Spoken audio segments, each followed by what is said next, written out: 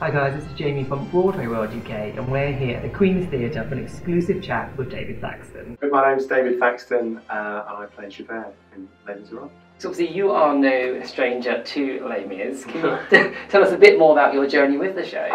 My journey with the show, my God. So basically I saw the show when I was young and, you know, before I got into Radiohead and things like that. I was mad musical theatre geek when I was like 12 and we wanted to see it loads, and I just remember thinking it was just awesome and wonderful. And then I was, many years later, having been thrown out of Hull University and all sorts of stuff, I was at the Royal Welsh College of Music and Drama doing vocal studies, proper opera, and I got a job doing the opening of the Wales Millennium Centre. So I got 2 weeks off college, and the guy that directed that was a guy called Ken Caswell, who was the original Bishop of Dean originally in the Barbican. And he went on to direct the show in town and all over the world, and I got a bit drunk at the after party and I said to him, okay, I want to do something else in my life. So he got me an audition for Miss Saigon. There was a tour of Miss Saigon happening at the time. He said, oh, you'd be great, GI. And I went along for that. Funnily enough. And they said, you're not right for Miss Saigon, but you are right for Les Mis, we'll give you a ring. And I thought I'll never hear from them again, but they did, and 7 auditions later, I got in, and so I left college and came to London to be in Les Mis. I played Courfeyrac and Pomatoir, and I understudied Enjolras and the Bishop. You've gone away from the show, come back and play different roles. Yeah. How has that experience been? Has it been quite weird? Because obviously you have a perception of the show, you've done it with a particular cast in a certain way, and then to come in and play someone else.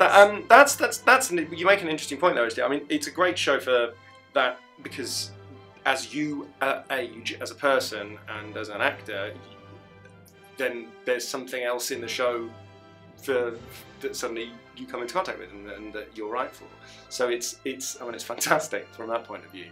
But you make a very interesting point about different casts, and you learn. It's weird because everyone. I was talking to Sam Hiller, the director, resident director, about this, and everyone who's been in this show has their own sort of ownership of Les Mis and what they think Les Mis is and what it should be and how it should be done, and that's nearly always informed by the people who you've been in it with. So everyone, I just know this is true, everyone will have their own, this is the person who's best at this and this is the person who's best at that.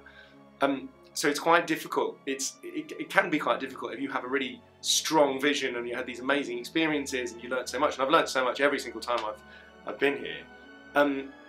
So when you come back, it's weird, and you have to learn how to embrace new approaches and different things. I mean, it helps that every time I've come back, there's been someone here that I've done it with before.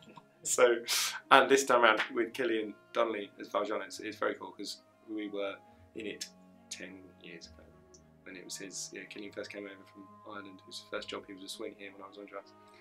So we made friends. So it's very cool.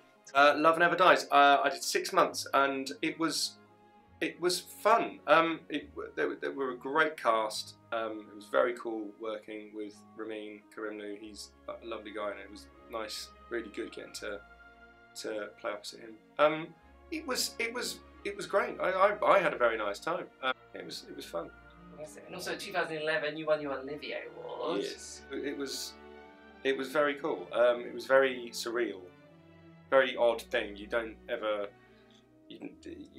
Nobody goes into acting for awards or any of that kind of stuff. So it was very real honour. It was just an honour, such a cliche, isn't it? It was just an honour to be nominated, but it really was. It was such I couldn't really get my head around it, and then winning it was really surreal. But it was the coolest part about that whole experience was getting to work with Steve Sondheim. That was, he's sort of a hero of mine, still is, obviously. That was he. He's great. He's really nice. W1 Workshops is a performance training company that my wife Nancy Sullivan and I set up 2011, I think. And it snowballed from, we did a performance class. One of Nancy's private students went to a song class with a couple of West End performers, and she said she paid a fortune. She was up there for like 2 minutes, and she said it was just a really rubbish experience. So she said, you and David should do one. So we tried it. So we charged half the money for half the people and twice the time. And it's evolved and snowballed into this. It's something I'm just so incredibly proud of. It's unbelievable. It's basically our whole remit is about making top level acting and performance training affordable, because it just isn't. It isn't. It's naked profiteering left, right and centre, and I just think that's not right. We do acting for camera, we do musical theatre stuff, we do straight acting stuff. We're starting a year's course, 40-week, 3 days a week, part-time year's course, which we're currently accepting auditions for. But yeah, I would, if anyone has an interest in performance training, in honing their craft, in getting on in the industry, come and see us, because it's become something really, really, really cool. w1workshops.com. We're called Divisions. We are 5 of us who we all went to school together, so we've all known each other since we were either 12 or 8 or 4, or in the case of Adam and Matt, 0, because they're brothers. And it all started. Matt and I were really close at school, and we were always sat next to each other in music classes.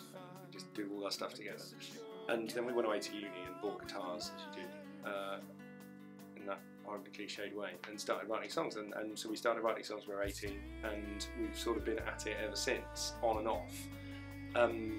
It has a sort of sporadic nature to it, because it would be different if we were all 17 years old and all lived on the same street. But you know, we're not. We're all 35, and all 5 of us live all over the country, so it's a bit like trying to get Monty Python in the same room, and the 5 of us meet up. But when we do, it's totally worth it. So we released an album a couple of years ago called Distance Over Time, our 2nd album. We've written all the songs for it. We're going to record it soon, and I hope to get that out this year.